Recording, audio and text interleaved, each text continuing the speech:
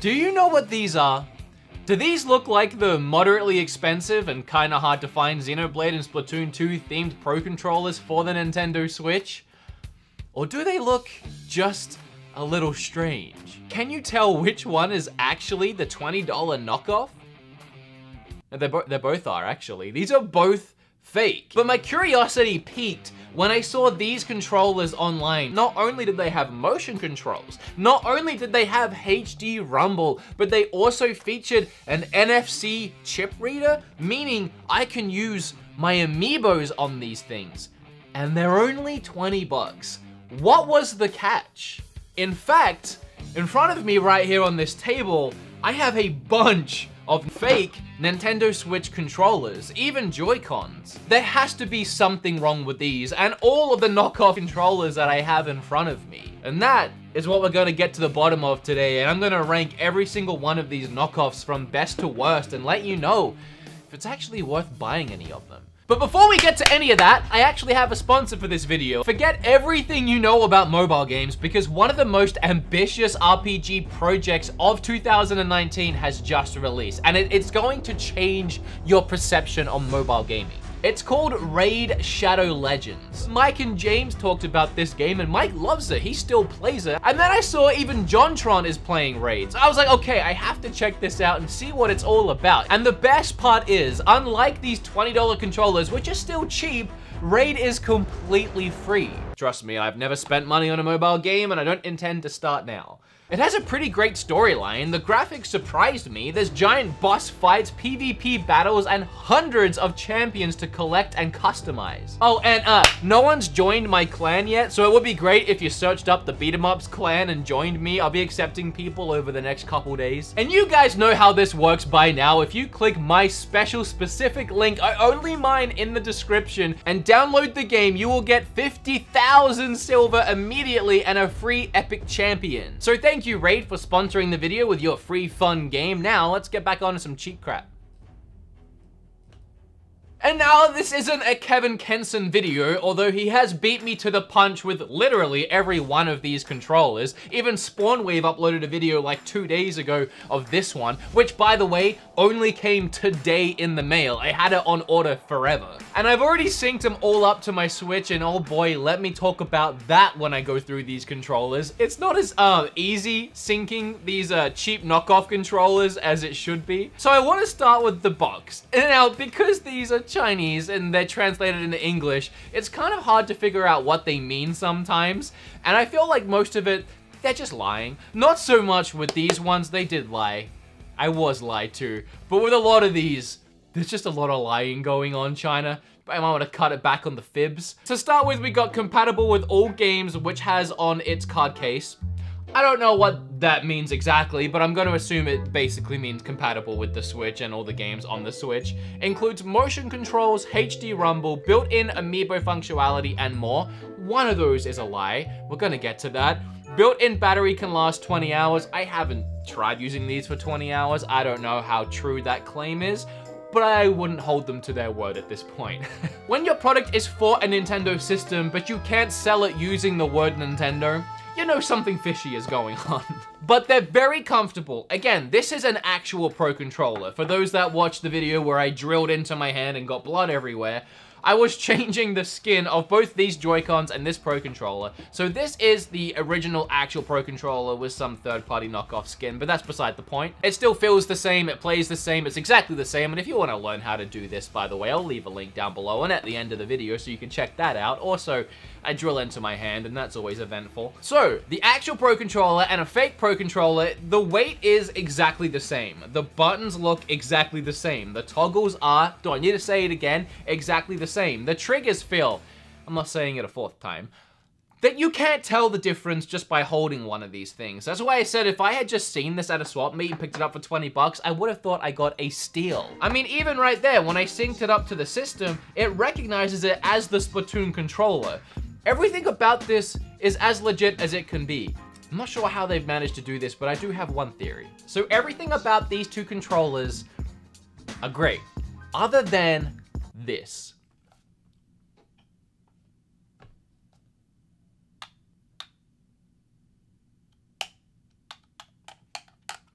Like, I'm not sure if the NFC Amiibo reader is hidden somewhere weird on the controller. I've tried just about everything, and I can't get him to scan in. If I switch over to my actual Pro controller, it works immediately. I switch back to my cheapy fake.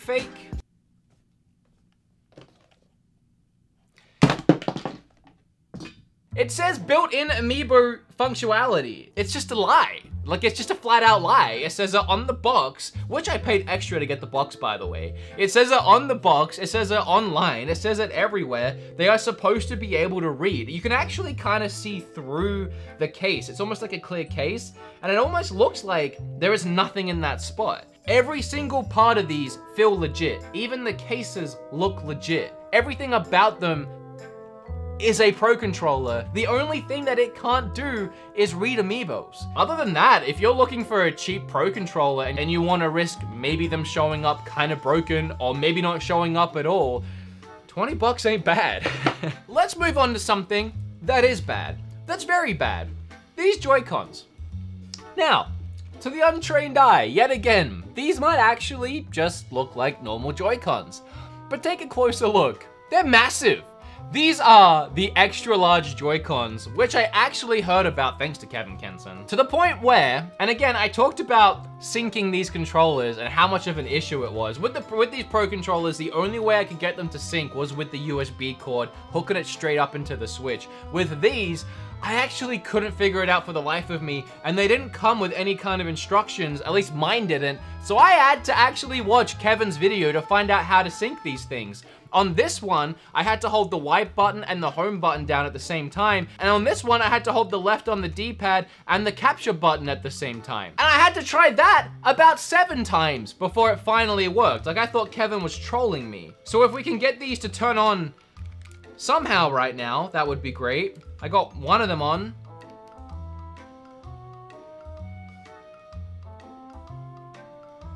Okay, finally. Takes forever.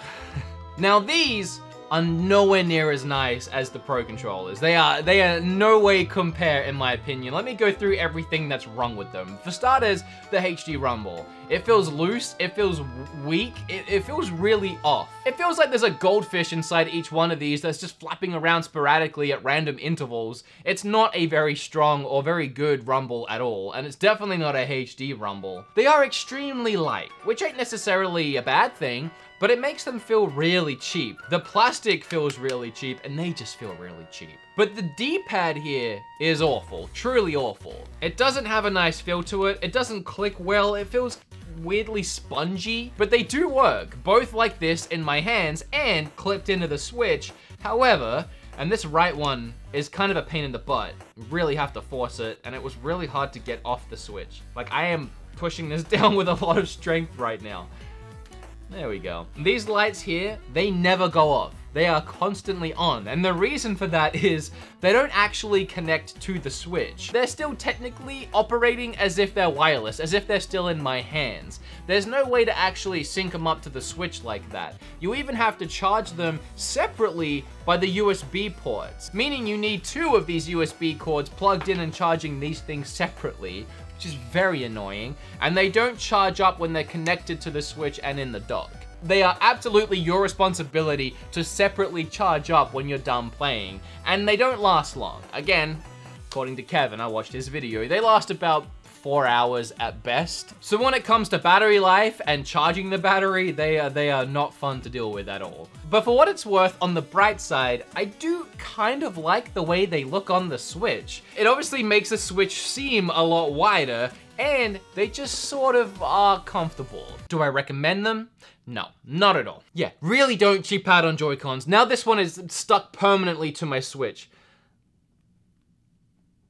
Oh man. Ugh. So at this point, I feel like I've left 2 elephants in the room. Let's start with the Xbox controller. Why has there been an Xbox One controller sat on this table the whole video? Well, because this Xbox One controller isn't actually an Xbox One controller. As you can probably guess by the theme of the video, it's a Switch controller. And this one also came in recently, and I haven't even taken off this blue plastic wrap yet. That was a really satisfying. I'm not gonna lie. Now, out of every controller on this table right now, and I'm even the other elephant in the room, which I'll get to, I have to say this one feels the cheapest. This feels like a $7 controller to hold in my hand. But it also feels pretty much exactly like an Xbox One controller. Just a lot less quality. It is pretty much the same mold. It just feels like it was made with the cheapest ingredients you could possibly find. Let's go ahead and turn on this Xbox One controller by holding down this middle button. We have a really cheap looking middle button with some really cheap lights flashing around it. The B button, and this really doesn't matter, but the letter B is completely misaligned with the middle of the button, and it's really throwing off my OCD, so we're gonna just not look at that anymore. It just plays even more into how cheap this thing looks and feels. Oh, I was supposed to be ranking these, by the way, and I forgot. So the Pro controllers, yeah, they're really nice. These Joy-Cons, no, they're really bad. So let's keep it going. This controller, just like the Pro controller, apart from the fact it feels a little cheap, it really works. And one thing I do like, and I really should have tested this on a racing game, although I imagine the control inputs are just gonna register as, I'll tell you what I mean. These, all over the place, these triggers are the only triggers I have found so far on any Switch Joy-Con, knockoff controller, anything that actually are pressurized. And they do feel nice, honestly. They have some nice give to them. And again, even the motion controls aren't working anymore. I may have spoke too soon. Wait, hold on. Did I turn motion controls off or something? There we go. Okay. I thought I'd broken the controller. In this one, it's not as good as the Pro controllers, but it's still pretty good and very usable. If I was handed this controller by my big brother to play really any two-player game on the console, which is where these knockoff controllers are most likely going to be used, let's not beat around the bush, I probably wouldn't ever feel like I was at a huge disadvantage. I would still really only have myself to blame. I would still blame the controller, don't get me wrong, but the merit to it is questionable. I'm gonna put that squarely in the middle. Now, we have one more. And oh boy, it's a good one. This is an Ouya controller that has been reprogrammed and recolored, reskinned, and repurposed as a Nintendo Switch controller. I really don't know why, because this is by far, the Ouya controller was by far the worst controller of all time. And there are some shocking controllers out there. And this is absolutely the worst controller I have ever used. Ever. It feels horrible. It's just, there's no good way to hold it, actually. I'm trying to figure out how my brain wants to hold it, and there's no good way. My hands don't fit in this thing. Kind of want to wrap around and grip on, almost like I'm holding a firearm. And this ridge here is almost sharp in the hands. Like it rubs against the bone. That's it. That is the best way I can explain it. Every point of this controller, other than right here, rubs against the bones of your hand. Like, this controller is making me angry just trying to explain how awful it is.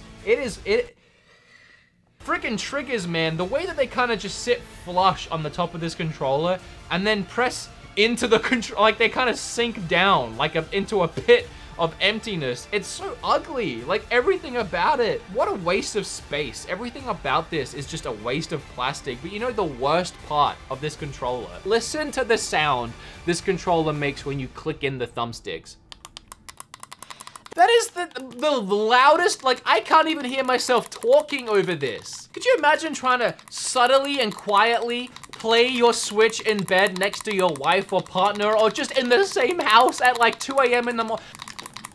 So you better hope that whatever game you're playing doesn't need you to be clicking in the thumbsticks, or I guess you better hope that no one buys you this thing. Not that I have any idea why anyone would buy this thing other than for the lols, which is exactly what I've done. So I shouldn't even be this angry, because it's not like I ever have to use this thing again, and I can go out and burn it later on. You know what? This is going all the way down here. It is the most uncomfortable, and you know who I'm mad at? Ouya. It's like they didn't even get anyone who had ever played a video game in their lives or held a controller in their lives to help out on the project. I think they just took one look at it and they thought the design was cool and they went with that.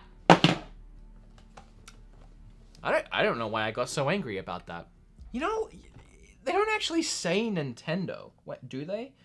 They do. They're not able to actually say the word Nintendo anything, which means they didn't print the word Nintendo on here, which means these are like, I legitimately, at the very least, bought the skins. I mean, that's a good buy. That really isn't bad. Just stay away from this. It's the point to my entire video is buy this maybe, don't ever buy this ever. Not even a maybe, never. I don't care. Like, subscribe, hair flip. I'm Kevin Kenson, and you've been watching the Kevinator. How does he end his videos? Kevin, you need to end your video. Okay, Your call has been forwarded to an automatic voice message system. Kevin Kenson is not available. Hey, Big Kev, I'm not sure how you end your videos. We would all like you to be informed that from now on, you have to end your videos by saying, you've been watching the Kevinator. Thanks for watching. Yeah, so now you know. Oh, man. He's gonna get that message and be like, what? How are you? Sorry, I was driving. Good, how are you doing? Yeah, I'm good. What were you doing? Driving? Oh, yeah, don't talk and drive. I don't know how you sign out your videos, but I decided from now on you have to sign them out by saying, I'm the Kevinator, and I'll see you next time. But I feel like we have to have like Terminator music play or something. I mean, that's up to you. You can play around with it as long as you end every video with it from now on. Interesting. It doesn't sound like... Undo it. It doesn't sound like a yes. I'm a very indecisive person. You're only gonna disappoint me and half a million people. It's fine. That's cool. I'm used to it. Okay, so I told Kevin that I was pretty sure that this was a mostly real, legit Pro Controller, and he told me that he really wanted me to open it up and find out. And I really don't know what I'm looking at, so I'm gonna call Spawnwave and send him a photo of the board and see if he can tell me if this thing is real or not. Please leave your message for 443.